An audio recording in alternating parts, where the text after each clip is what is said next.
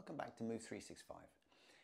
What we're going to talk about today are patterns of movement that are proven to be the least stressful on your spine. So we can talk back pain specifically, and these movements tend to be the ones that we will adopt when we're in a lot of pain. You'll see people moving very carefully and gingerly, not wanting to put their back in a position that's going to give them that jab of pain. And there's good reason for that. These patterns of movement, which we're going to start with a squat pattern, a hip hinging pattern, allow us to keep our spine in a neutral position. Your neutral, there is no definitive neutral. Your neutral might be slightly different to mine, and maintain that neutral spine with a good wraparound of muscular support whilst moving at our hips. If we're talking specifically about lower back pain, the lumbar spine is not really designed for lots and lots of flexibility. It's designed to be the sturdy and stable base of a column, the rest of your spinal column.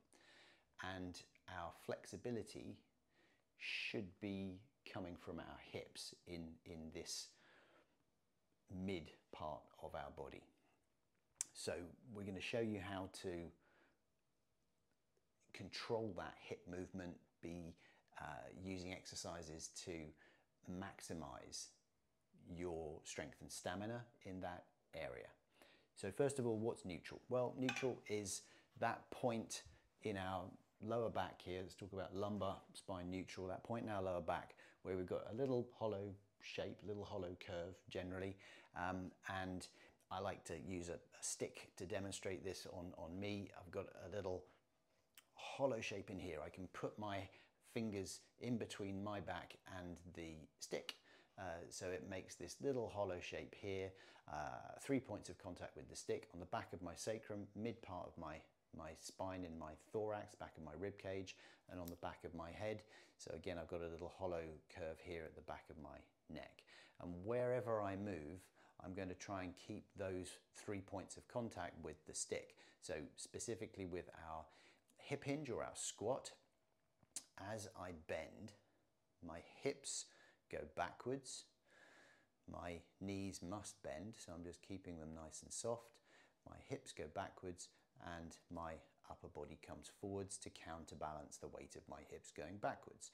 And I'm balancing on my feet. Weight is more in my heels than on the balls of my feet or on my toes.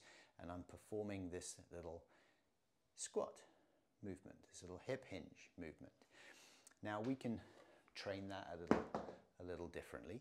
If you make a little V shape with your hands and place your hands just on the front of your thighs, fingers to the outside, thumbs to the middle, and keeping your back straight or in a neutral position, I want you to slide your hands down towards your knees, stopping with that little V shape, just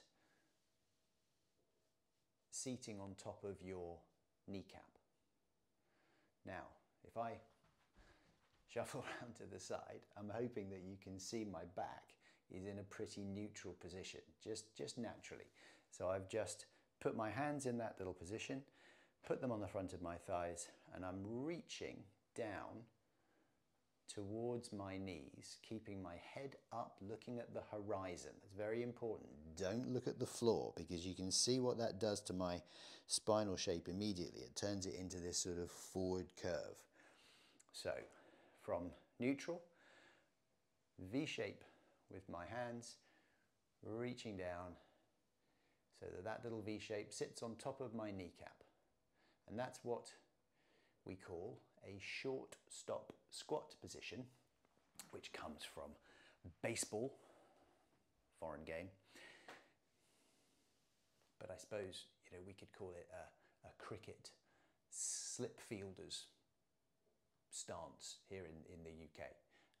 So ready to catch the ball in the slips. So have a little practice of that. From that position, of course,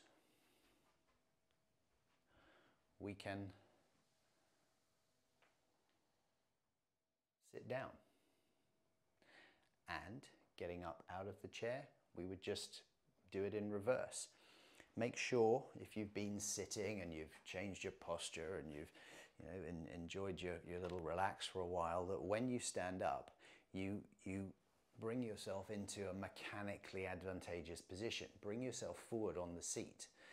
Bring your feet back a little bit underneath your hips slightly. So don't have the feet too far out in front, because it's very difficult for us to stand up from there. You haven't got the mechanical advantage. Bring your feet back.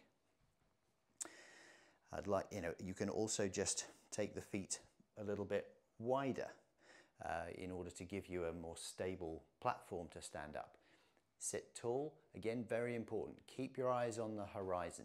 Don't look at the floor in front of you, because you immediately lose neutral when you do that. Keep your eyes on the horizon, sit tall. You can put your hands on your knees, or even if you've got a chair with arms, you can support yourself on there. Try not to push up using your arms, use your legs, but sit tall, forward, forward, forward, hinging around the hips until you can essentially do the complete reverse of your short stop squat position. I think that's enough information for now. I think it's enough to practice. So go ahead, practice. If you've got any questions, put them in the comments down below.